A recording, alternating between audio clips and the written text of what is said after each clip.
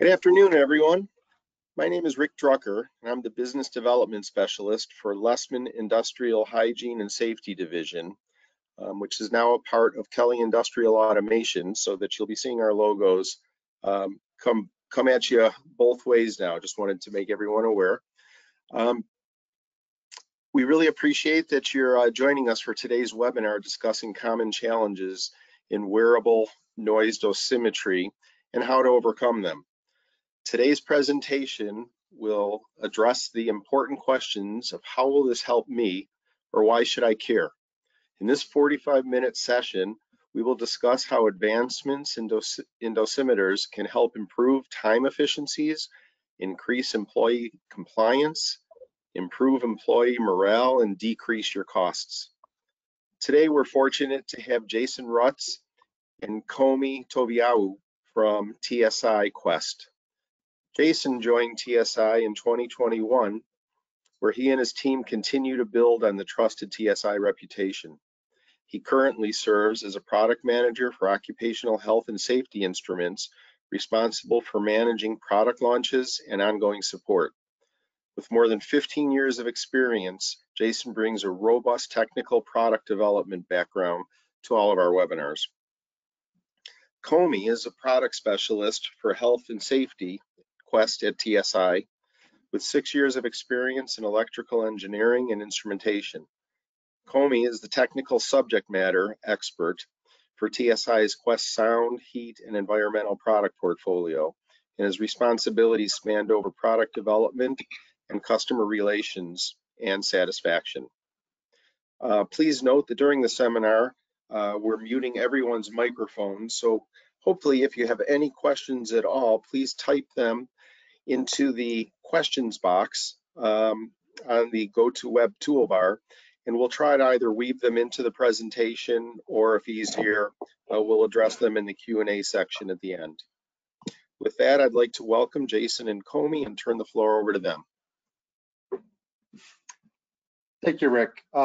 Yes, so today we'll be talking about solving common challenges in wearable noise dosimetry. So TSI, we've been in the noise dosimetry sound level meter space for many years now. We're constantly evolving our products and trying to find solutions for customers. And today, we're hopeful that you'll come away from this with a better understanding of how to use not just our tools, but noise dosimeters in general, and have some better clarity on how to address some of the common challenges that you're facing on a daily basis.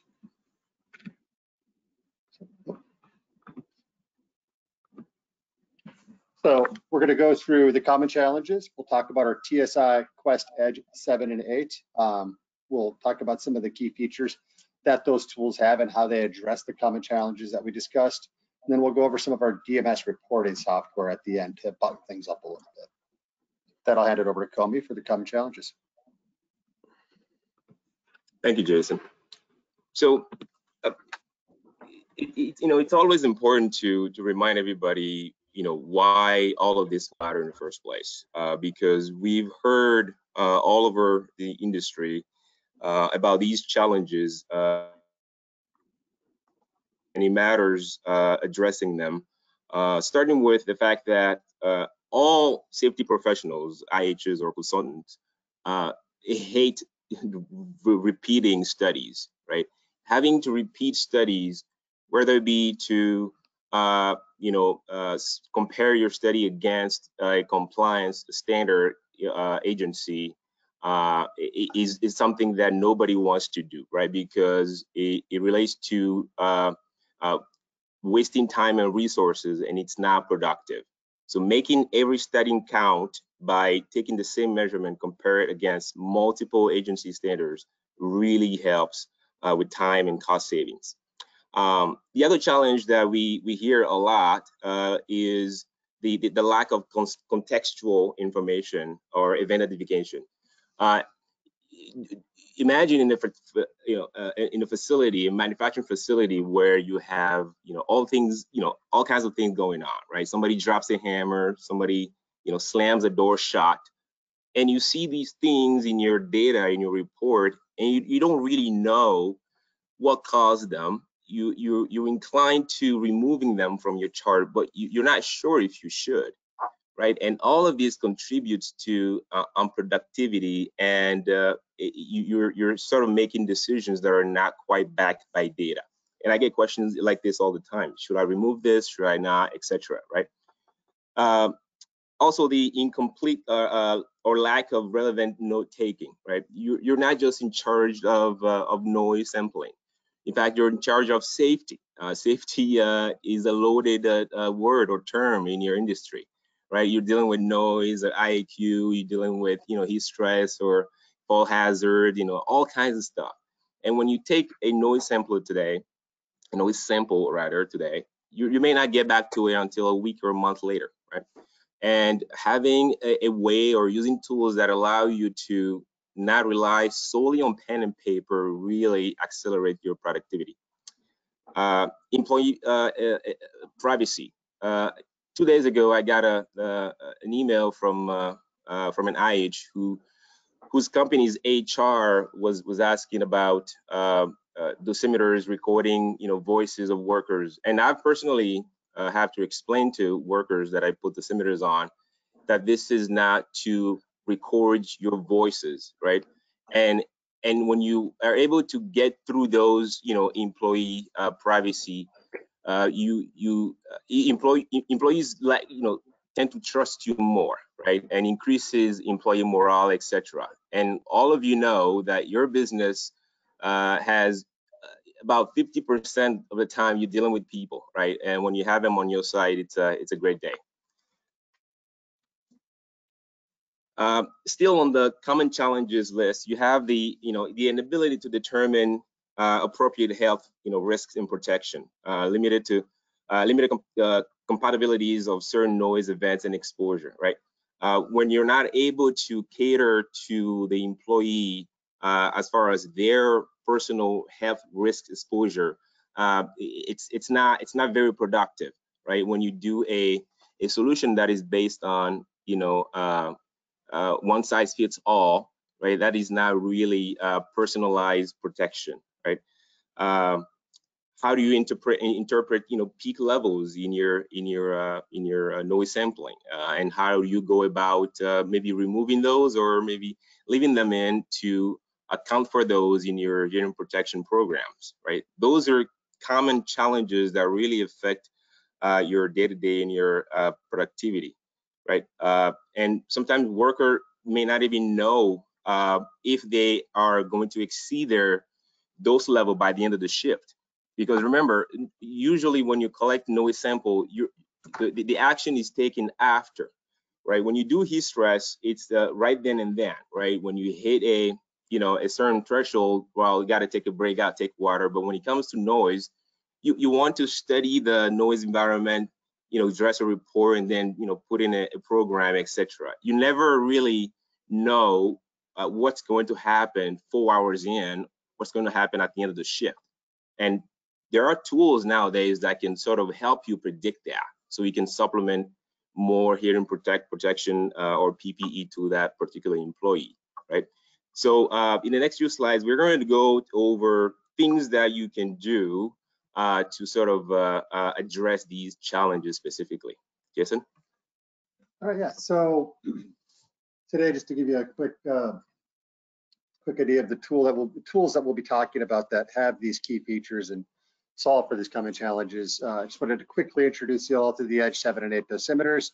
So this is the latest Quest Edge dosimeters that TSI has released. They come standard with an incredibly powerful suite of tools that are better than most industry standards out there. So these things will ultimately make your job easier, and we're just going to dive right in and get to how that works. So one of the common challenges that Comey talked about was just the frustration of dealing with multiple studies and how that can be managed and save you time, right? So, with dosimeters, many dosimeters out there today, you can run multiple studies: OSHA PEL, OSHA HC, ACGIH, and custom, so that you can monitor up against 4 different standards simultaneously. So the custom study, it really gives the administrator the ability to run tests outside of established standards measure against, company or location specific requirements. Right? So for example, we heard that some companies specify parameters below any of one of the above noted standards, OSHA's or ACGIH. These companies might specify these lower standards to ensure the health of their workforce, below a standard, so they don't get close to that risk level, right? Another thing to note is there's other standards out there that are established other than these large three OSHA and ACGIH ones that you often come across. There's things such as ISO and MSHA. So you can take your custom settings in our DMS software. You can put those MSHA settings in. You can name that custom setting MSHA, and it will save it. So if you're going into different locations in mining, for example, you will be able to save those standards and use them repeatedly without having to go through the process of building that custom standard every single time.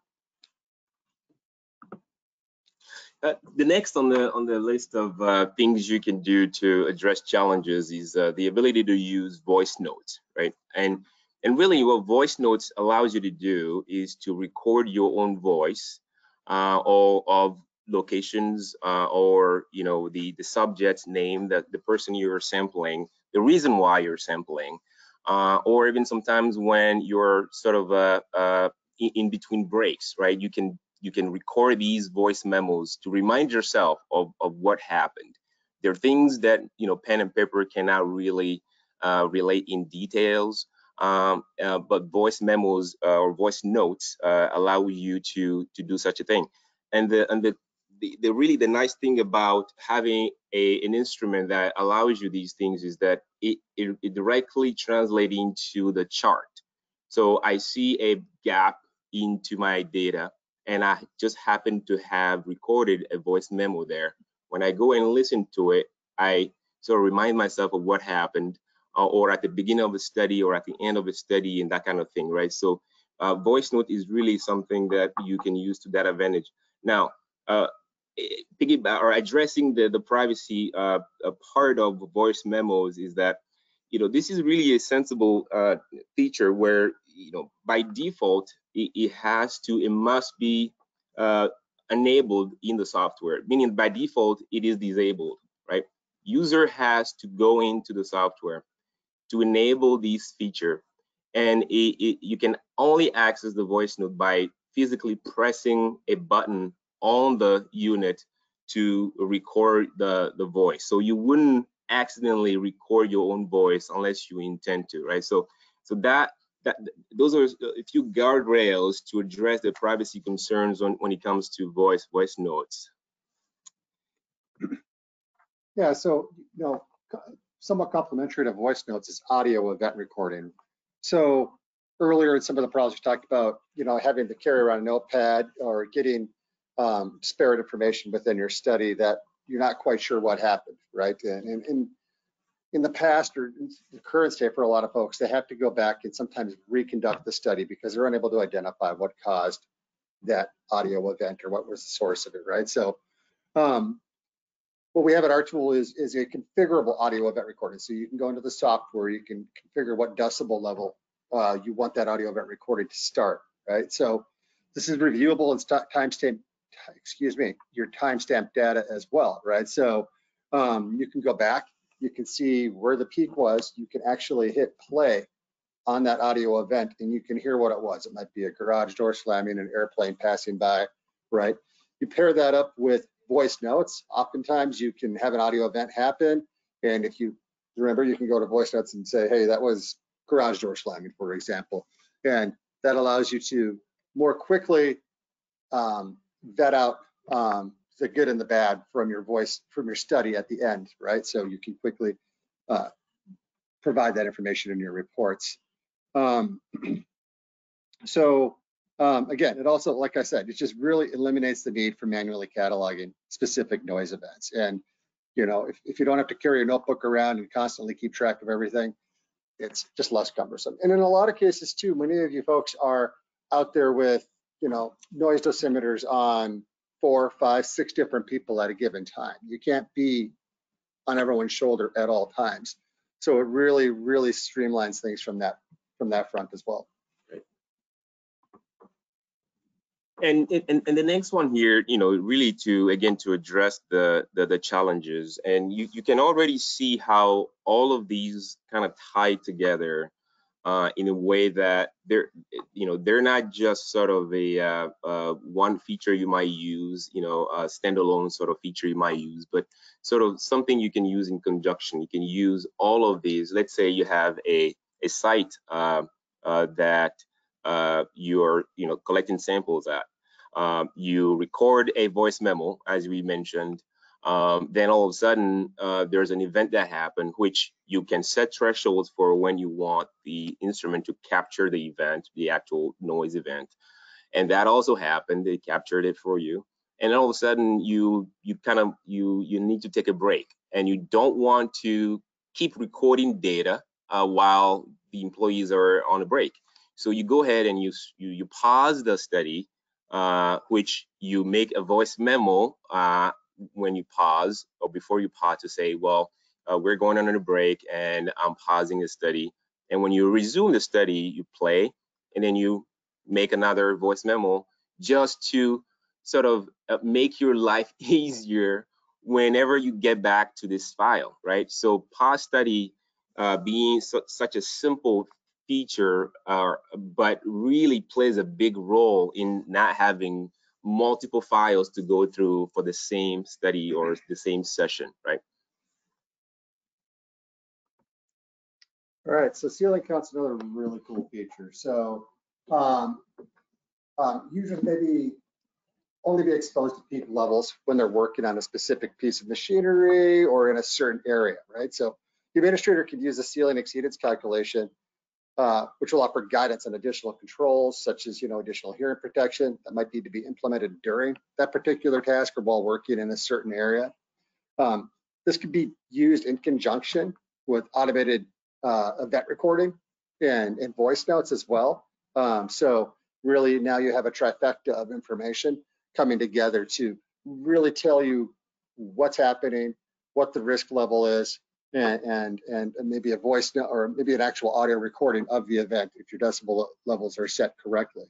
So this is also one of the reasons I think this is really cool, is because a lot of times citations are issued on the frequency of peak events that happen in a given area. So you can go in ahead of time with this feature in conjunction with the other features and understand the frequency in which those ceiling count thresholds are exceeded, and you can avoid those citations and ultimate fines by putting the controls in place ahead of any sort of enforcement action that might be coming in.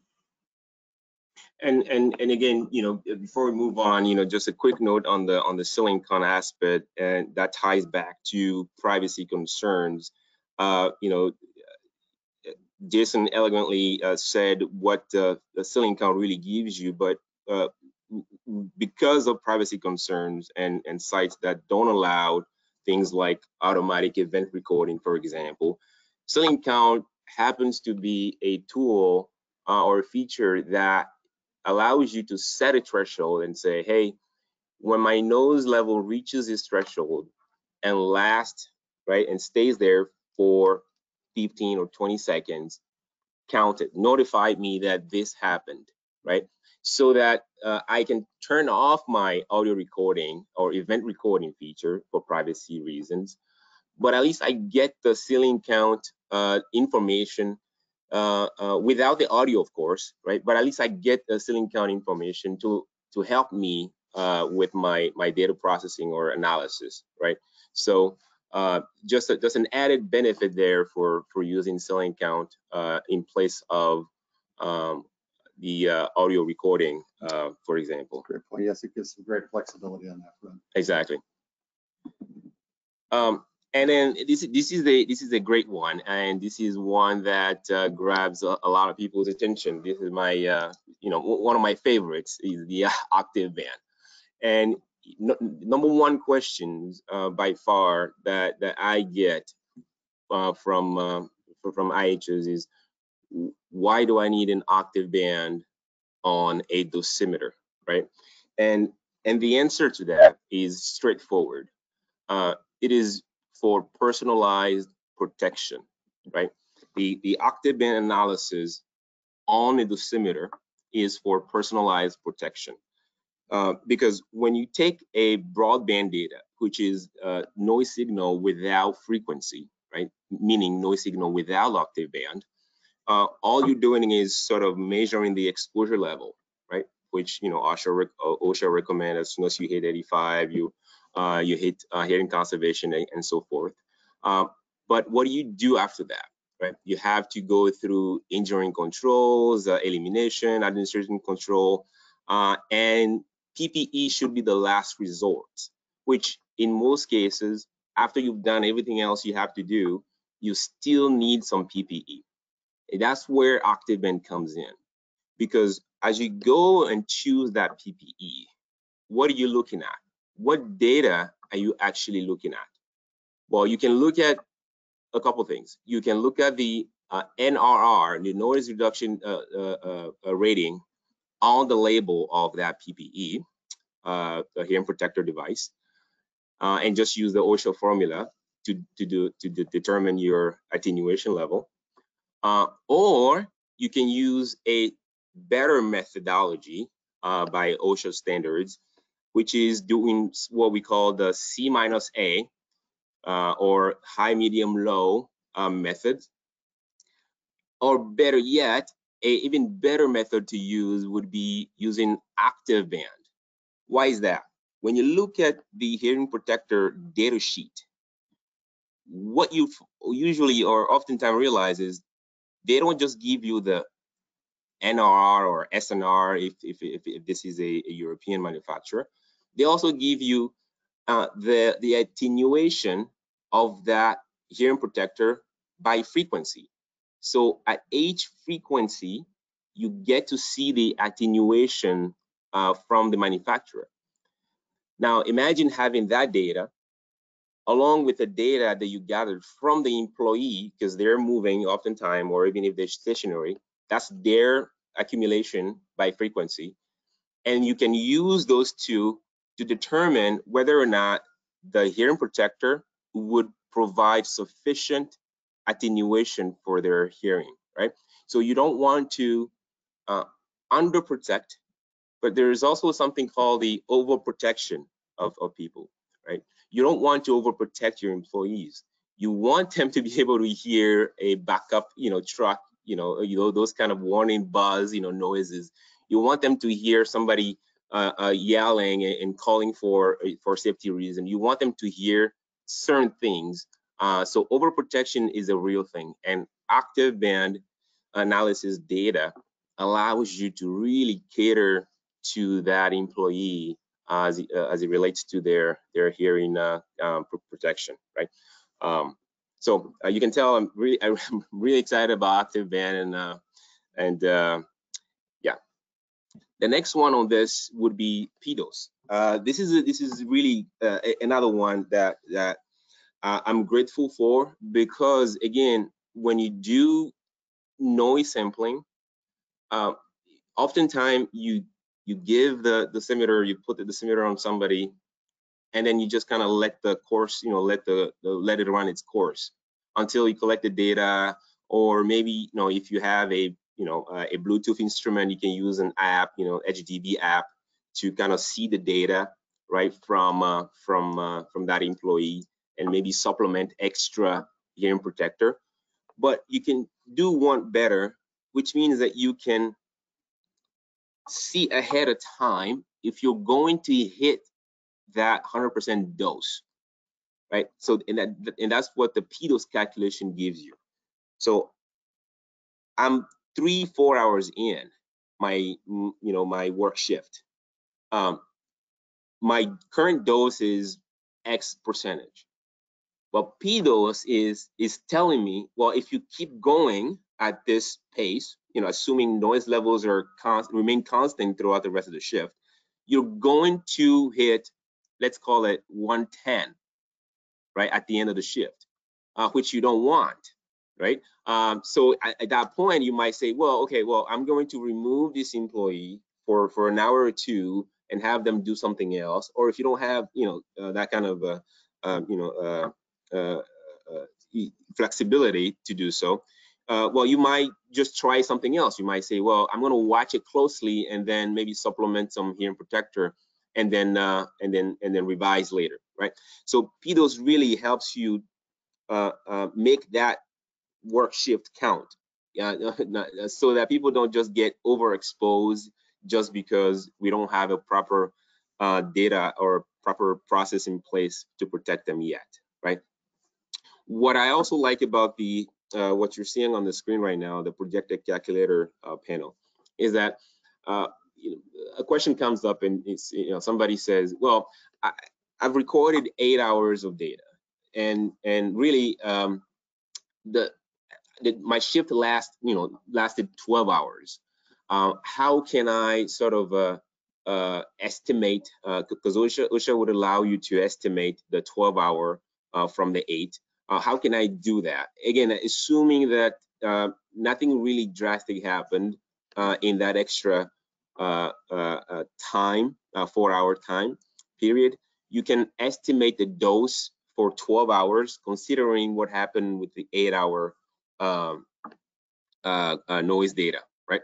You can also do a projected calculation to say, well, we want to move this employee from an 8 to 12-hour shift. Can we do that, or would they be overexposed if we do that, right? So you can sort of do some simulations with the time you want people to be at certain locations before you can actually go and implement them.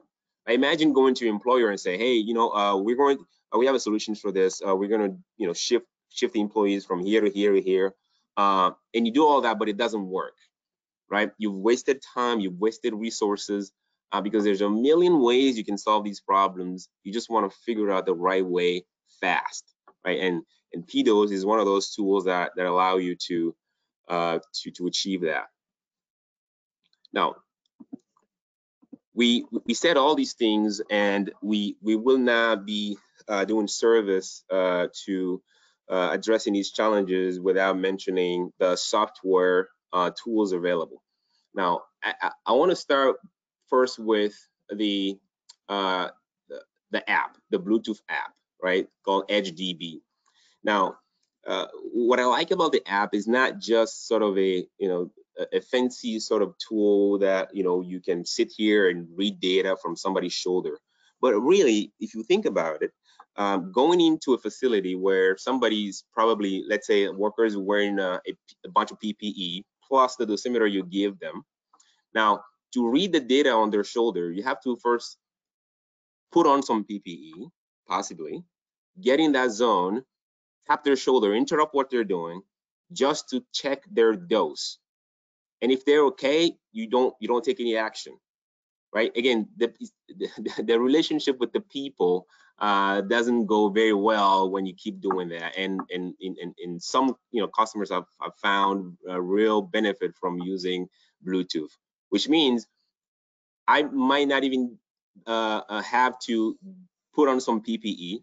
I can just get into a safe distance from the worker, check their Bluetooth level, their dose level, and then if they need to supplement hearing protector, then I grab the hearing protector, tap their shoulder, then I'm tapping their shoulder, interrupting them to give them something instead of just doing it for the sake of checking their measurement, right? So that's where it really comes in handy. And really, this also ties into the intrinsically safe versus non-intrinsically safe aspect of it all, right? This feature is even more important when you're dealing with intrinsically safety areas, right? Because that requires more protection and less flexibility into interrupting people or that nature.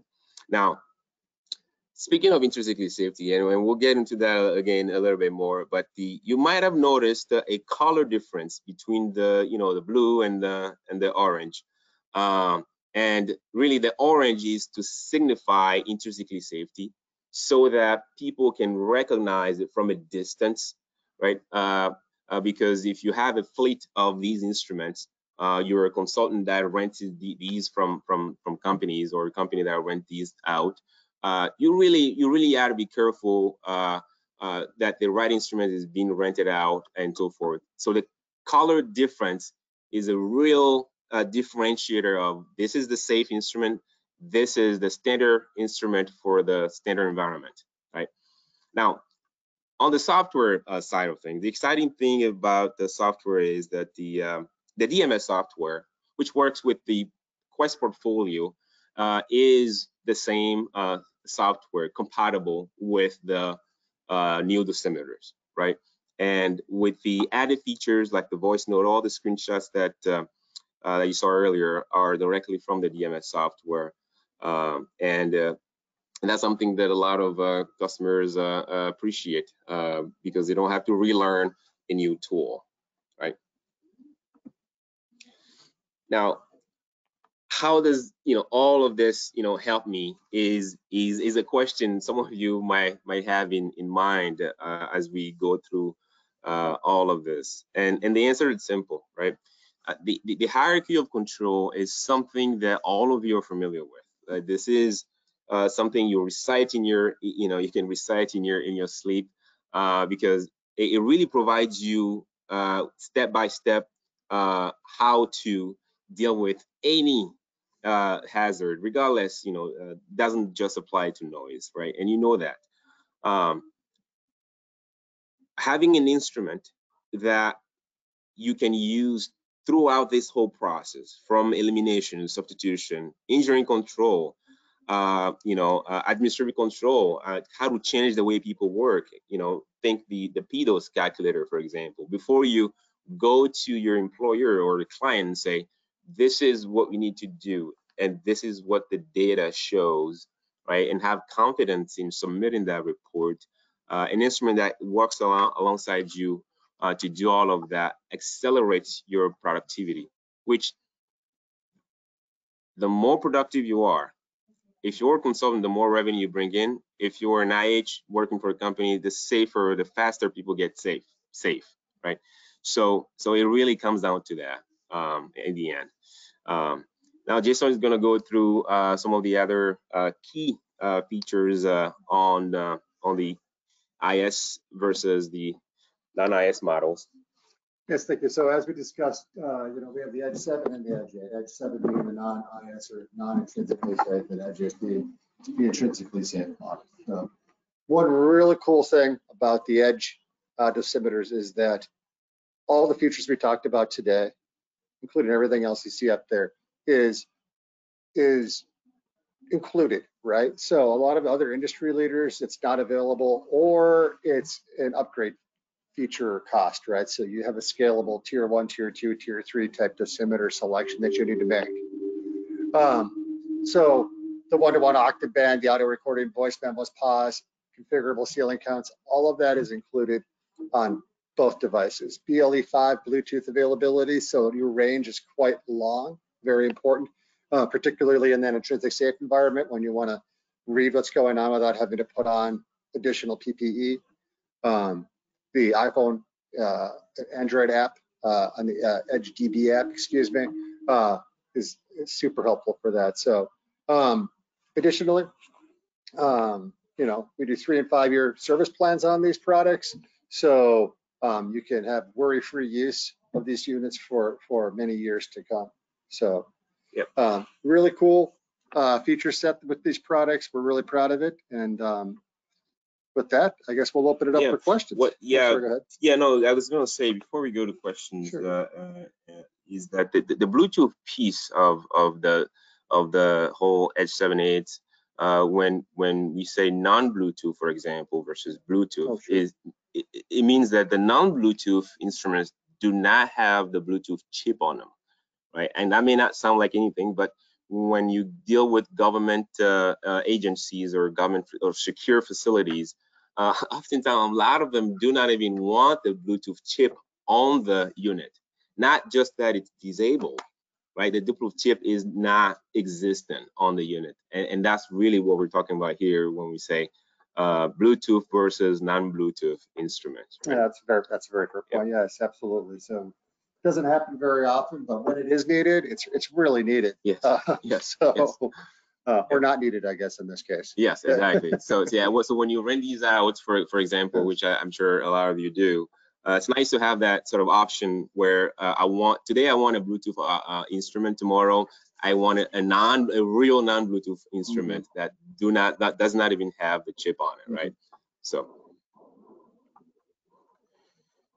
yeah, I guess with that we can go to the questions. Okay. So first question that we've got here, guys, is if you can talk a little bit about the MEMS microphone. What's different about it from the old one? What are the advantages? Again, you know, sticking to our theme, how will this help me and why should I care about it? Right, you know, that's a very good question. So, and I'm going to start first by talking about what was, and you know, when it comes to microphones, especially as it relates to the Edge 5, which I'm sure our audience here is familiar with. The thing with the Edge 5s was that the microphone was, number one, it was a 1/4-inch microphone. Not only that, the top part of the microphone was threaded. So, and also the windscreen was also threaded. So when customers would calibrate their instrument, you know, pre-calibration and post-calibration, they would unthread the windscreen and also the top of that microphone by accident. And that resulted in a lot of frustration and microphone that got damaged. So the MEMS microphones are more robust. They are a 1/2-inch microphone.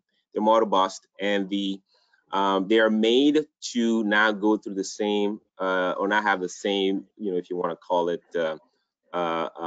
flaw of not being of being unthreaded that the Edge 5 had, right? So so that's the main differentiator between the two. So better performance, more robust, and the reduced accidental damage that we have with the Edge 5s.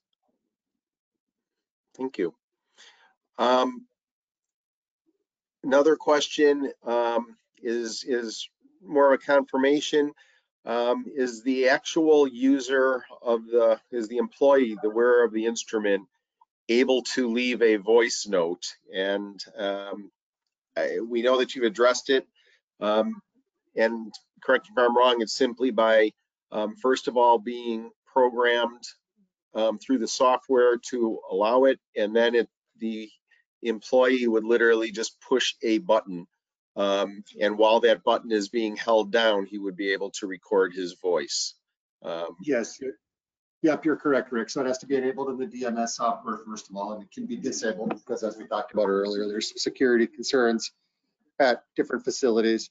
But yes, it works much like a walkie-talkie in that regard, and you have to hold down the button to record the voice note. So there is some coaching that needs to happen to the user if they're walking around with this. Hey, if something loud happens or whatever, just leave a voice note. You know, voice notes are just going to leave a timestamp data point on your study. So if somebody leaves erroneous voice notes that don't necessarily need to be there, it's not that big of a deal. You can listen to it. You can see that maybe something big didn't happen. But if something big did happen, that voice note becomes a lot more critical. And again, as far as the privacy concern, yes, that button has to be pushed. It's not going to pick up voice or record your voice as you're going throughout. So on that note, actually, so, you know, we talked about audio event recording and setting that decibel threshold. That decibel threshold has to be maintained for a period of time. And usually that decibel threshold is going to be set at above 90 dBs, right? The odds of somebody talking at that loud for a sustained period of time and then continuing to talk for that loud after it activates that threshold, I've been always told I'm a loud talker, but I can't do it. So, and you'd want to know, and you'd want to know why someone was yelling that loud for that long. Well, actually, yes, actually, that would be some sort of concerning event, in my opinion. Yes. But yes. Yes. Related to this, if a recorded event is determined not to be applicable to the exposure potential, can it be deleted from the data And will that in turn update the calculation, the calculated TWA, et cetera? Yes. The answer is yes. This is something that our customers have always been doing, right? You go to the data chart, the data file, you open the chart, and then you use the tool that we call it chart recalculation tool that allows you to select a portion of the chart, right, and include that portion into your data, into your calculation. So it recalculates your TWA or dose based off of the area of the chart that you selected, right? So they, our customers used to do this, but now they can do it because they are sure that, oh, that peak or this event or that was caused by this type of noise event. They can actually listen to it. So it brings, more light to that type of tool. And yeah, that's a great question. The other side of that question, I've got one that says, should a user forget to pause a study as he went into break or whatever other reason he may have to pause it? Can this section, can this data be added later for a pause? I mean, if you remember, oh, I forgot to do this, can you go in and add that into the software? Yeah, so I had two answers, right? Two methods, if you will, to include or to remove a break period from your study. Well, number one, you can use the chart recalculation tool to select the areas that you want to include, except for the time you wish you paused, because it's a timestamp data chart. So you would know the time that you wanted to pause but you didn't. So you would select the rest of the chart and calculate it that way. Or you could use depending on where the pause is located, or you could use the projected time calculator. That also can allow you to just pick the time of the recording without the area of the pause. For example, if the pause or the stop was at the end of the study, let's say you recorded for longer than you intended to, in most cases you will just go and take let's say the dose, for example, the dose 8, right? And it'll just do the math according to the 8 hour that you spent. So depending on where that pause is located, you would use either or methods. But the best, most accurate way to redo the calculation is to select the area of the map you wish to include into the data. Okay. Sticking on this note, can an audio file or a voice note be deleted completely? So DMS is a computer-based software that does not talk to the cloud, and every data, all the data that you record and download to DMS resides on the software only. I mean, on your computer, right? Only. Now, deleting voice notes, let's say, and I'm assuming that this question is coming from, I saw the little dots on the chart, but let's say I don't want to see them. I don't want to look at them. I don't want to print my report with those little dots. You can remove those dots without actually deleting the audio, right? Now, because all the files and all the audios reside on your computer, you can find those files on your C drive on your computer as well. Customers sometimes ask, I need the actual audio file because I want to, I don't know, archive it somewhere. So you can do that too. But deleting audios, I'm assuming is the person is probably trying to remove the dots, in which case you can deactivate the dots easily. Was that the premise for the question, Rick, or are they asking if you can permanently delete any record of the actual audio file? The question simply asks if the voice note can be deleted.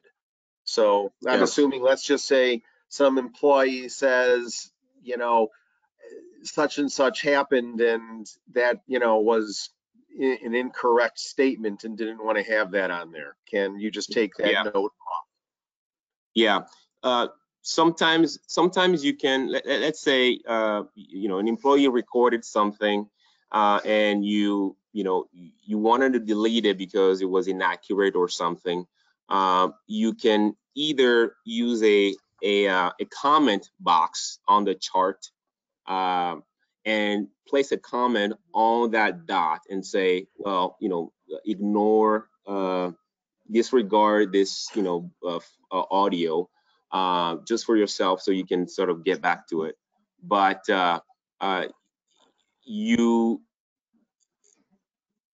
if you wish to remove entirely the audios are all on your computer, on your C drive.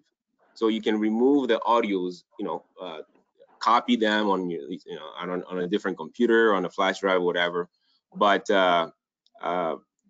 there are ways you can achieve what you're trying to achieve without necessarily deleting the file, whether it be just making the display not appear on the chart or completely removing it from the C drive. Yes, it's possible. Yes. Okay.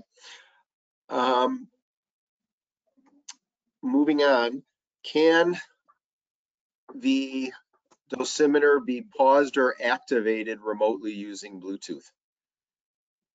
Yes, yes, it can. The Bluetooth app, the Edge DB app, it's called Edge DB, iOS and Android.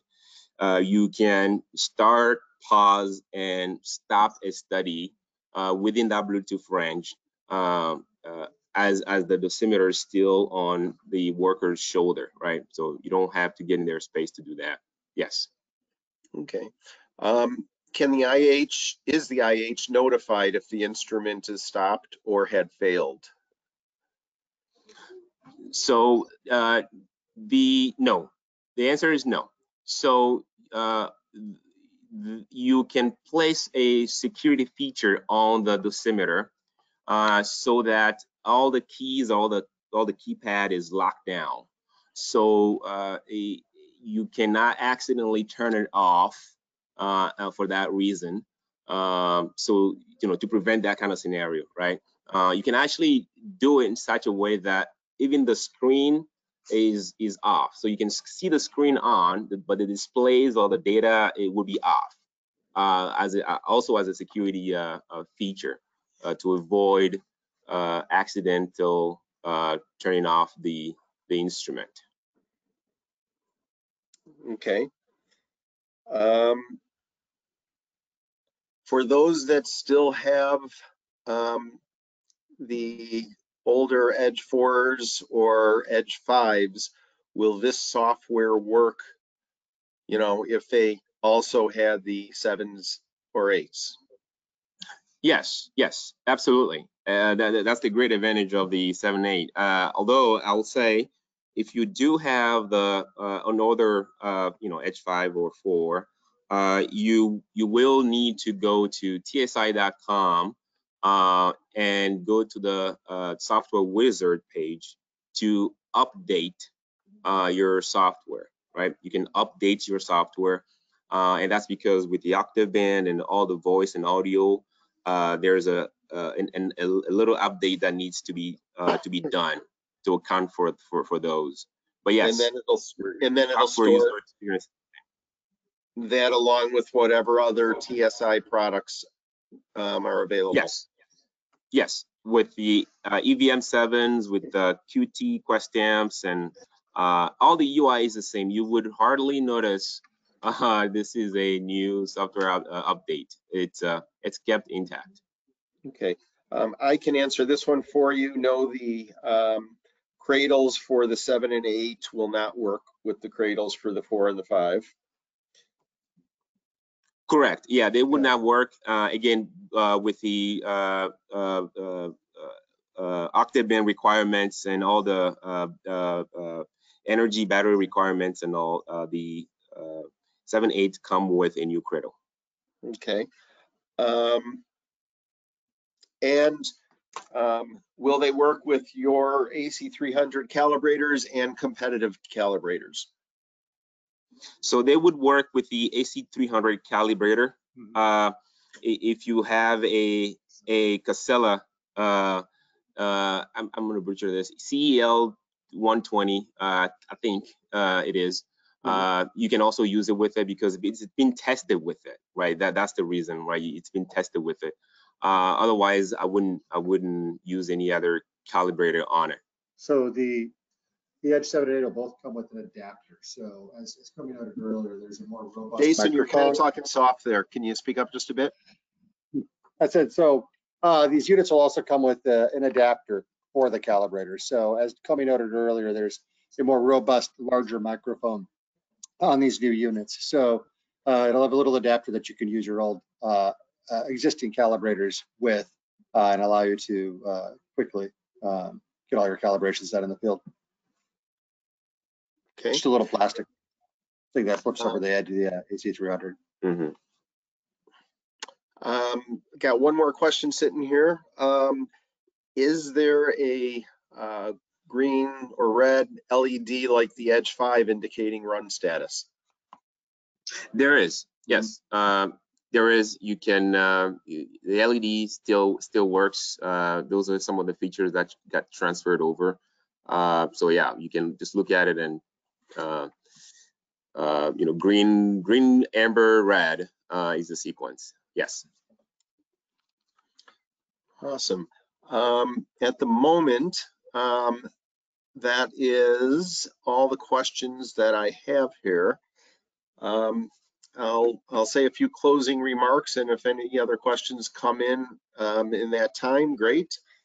But first of all, as always, Jason and Comey, thank you guys for this helpful presentation. You know, we really tried to work hard to find out, to bring the advantages to why those who would be using them would care, and hopefully that's the takeaway that everybody got. If anybody has any specific questions or need any additional information, my information is on the screen right now. My phone number, actually, I'll give you my personal phone number is 630-757-1755. My email is correct there, rickd@lessman.com. In addition, if anybody would like to know more about other technologies that we support, all of our webinars that we've done for all the years are posted both on our website at lessman.com or kelly.com and on our Lessman Instrument Company YouTube channel. So you can go back and see this or any other of our informative webinars we have. And if there are additional topics that you'd like us to cover in our webinars, please just send me an email with the with the subject that you'd like covered. We're fortunate that we have access to a lot of different products and product specialists. So if you can let me know what you'd like to see covered, we can certainly address that. I'll take one more look. At this point, I don't see any further questions. So again, Jason, Comey, thank you. And I will close it and hopefully hear questions if there are any. Thank you very much, Rick. Thank you to all that attended today. Thank you, everybody. Thank you.